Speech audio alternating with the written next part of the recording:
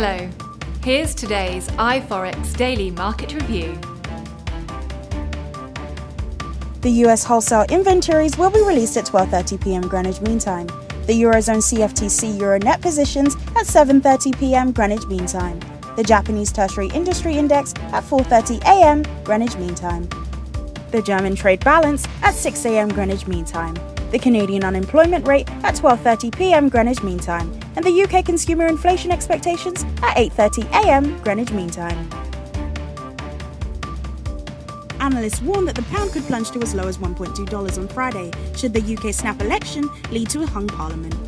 Facebook announced a set of 3 new features intended to boost civic engagement among users in the United States by connecting them more easily with their elected representatives.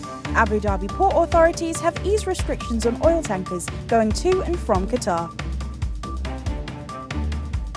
The dollar-yen pair is under strong negative pressure. The commodity channel index is signaling a strong momentum and a negative bias. The price of gold is under strong bullish pressure. The ROC is signaling a strong velocity and a positive bias. The price of silver remains strong and solid. The moving averages are signaling buy and the technical indicators are signaling strong buy. The price of crude oil is under strong negative pressure. Stochastic is entering the oversold areas. This concludes today's market review. Join us again tomorrow for more in-depth analysis from iFOREX.